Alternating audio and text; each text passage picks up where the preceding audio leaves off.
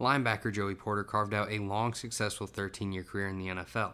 And now, his son, Joey Porter Jr., cornerback at Penn State, will look to replicate his success on a career path of his own.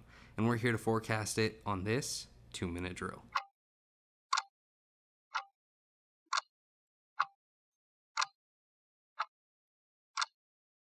The big selling point on Porter Jr. is his incredible length. His ability to use his long limbs to close up pass windows and get a bit of forgiveness in the footwork department is huge and makes Porter Jr. so difficult to produce against at the catch point, and thus hurting the production of receivers facing him. And his length isn't the only thing that makes him shine.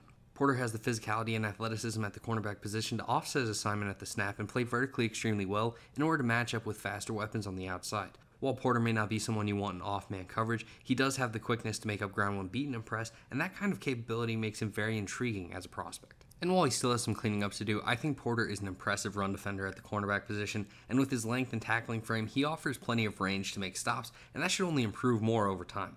He needs to get better with his downhill angles, but Porter offers plenty of intensity and open field ability to be an asset on the outside and potentially grow into a great tackler at the position. We've talked a bit already about things he could improve on, but my biggest concern for Porter Jr. is that he needs to be cleaner in man coverage. Too often he'll hook or grab onto his assignment if they get a step on him, and NFL receivers are going to exploit that all day and get penalties drawn. Now, I will say in 2021 this was a much bigger issue on tape, so there's been plenty of growth already in this department, but continued improvement is needed in order for him to reach the high expectations set on him to play cornerback in the NFL. My pro comparison for Joey Porter Jr. has got to be Carlton Davis of the Tampa Bay Buccaneers. Davis has a similar wingspan and has really stepped up during his time in the NFL to be a reliable piece on the outside for Tampa Bay.